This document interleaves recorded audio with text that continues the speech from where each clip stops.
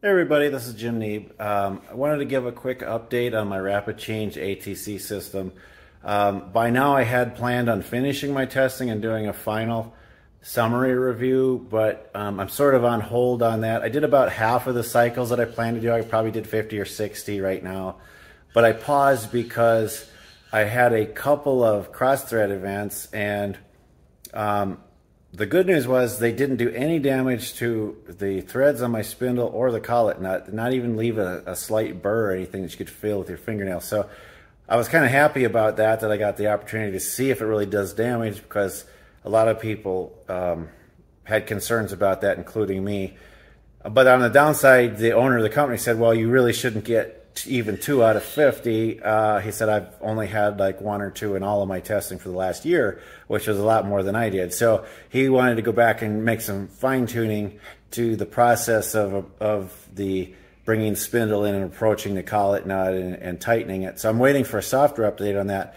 So what I'm going to cover today is a couple of people have asked me, what does the part look like that grabs the collet nut? Why would it last very long? It looks like plastic. Some people even noticed that little part is 3D printed, and they thought, well, just like I thought, that shouldn't really stand up to this kind of abuse. Well, it just so happens that I made a mistake when I first started using this and accidentally had my spindle speed set at around 6,000 RPM. My VFD had a minimum setting in the software. That's why it wouldn't go lower.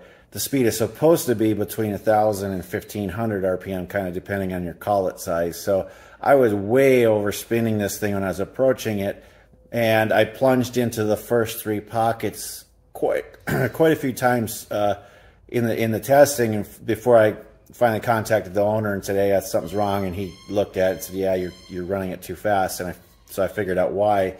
But I did do a little bit of damage, so I've got some replacements from RapidChange to put in today. So I thought I'd show what they look like, how easy they are to change out, and then kind of compare, what they looked like after I damaged them, because I think this was a pretty good testament to really how tough these parts are if you use them correctly, and not like I did and go in there at 5 times the speed you're supposed to.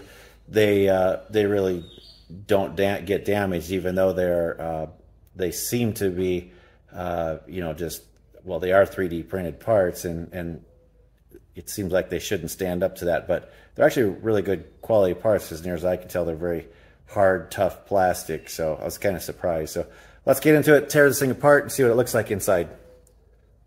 So first, if we look down into the system, you can see here's a pocket where the collet, I've got a 1/8 inch bit in there, and the collet nut and the collet, and these are the 3 empty pockets, and you can see they're spring loaded down in here, and here's one of the little balls, and here's one. So these are the 3 pockets I damaged. These are what these parts look like outside. So underneath them there's a spring to allow the collet to basically spring off as it's unthreading. When it's being removed, this allows it to compress and come off of the spindle. And then this is the part that grips the collet. So it's basically a 3D printed part with a ball bearing, at 120 degrees apart all the way around. That's the part I damaged. I spun that so fast and jammed them in there that these balls got pushed back into the plastic.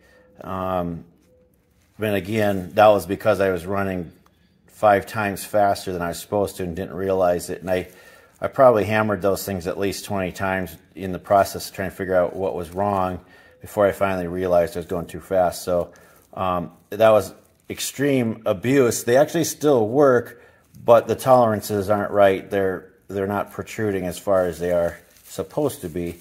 I've tried to scratch this, poke on this plastic with some sharp objects, and I'm not a 3D printer expert, but this part is really well made compared to some other ones that I've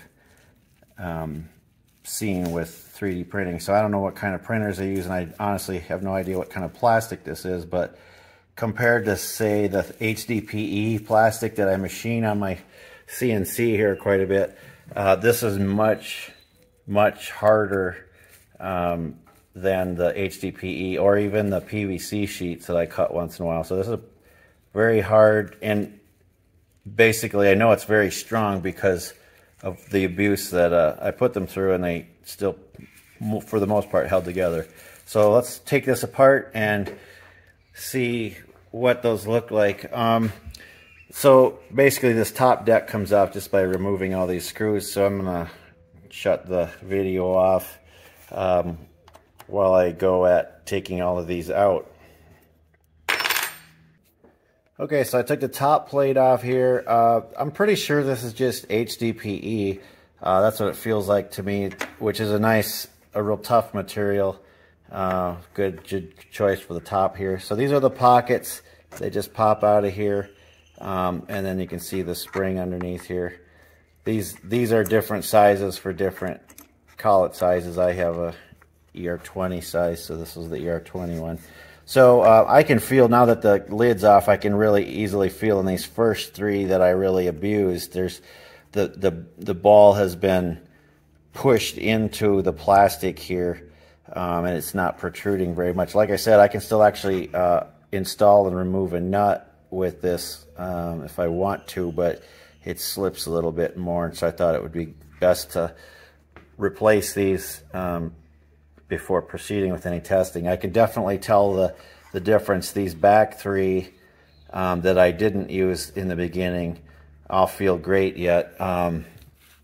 They feel just like these brand new ones. So I think I'm going to just replace all 6 of them, and I'm going to keep these back ones for spares, just because I want to kind of, now that I've played with it a little bit, I want to start with a fresh run, and I'll do a full set of reliability testing on all of them. So these here, first 3, I'm going to put aside because they're damaged, and so that's all you really have to do to replace these.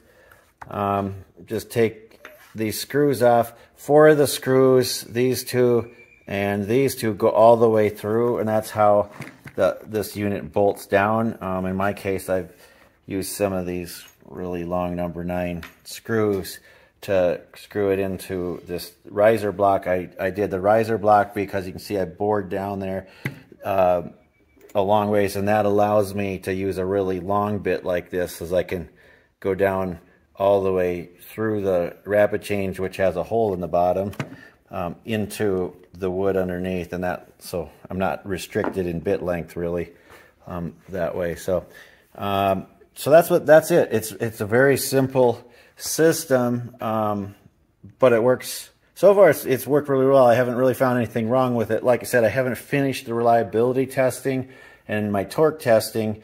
Those are really the 2 remaining things. But because the process of how you approach the nut and tighten it are affected, or will affect the torque and the repeatability and all that significantly, or potentially could, I want to start over when I get the new software release from them. So I am going to install these and then wait for that software update, and we'll talk about my results later then after I get all that done.